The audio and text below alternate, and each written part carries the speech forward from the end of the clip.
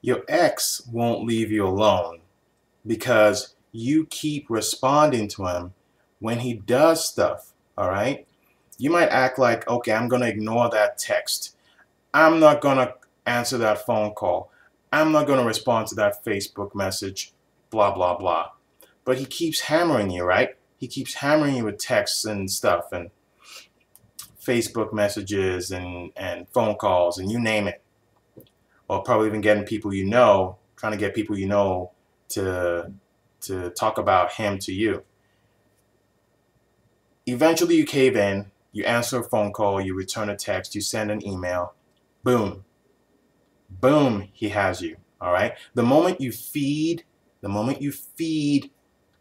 his hunger, the moment you feed his hunger, he's going to be back for more. That's why he won't leave you alone. What you need to do is completely ignore him. No matter how much he bombards you, at some point he will stop if you ignore him all the time.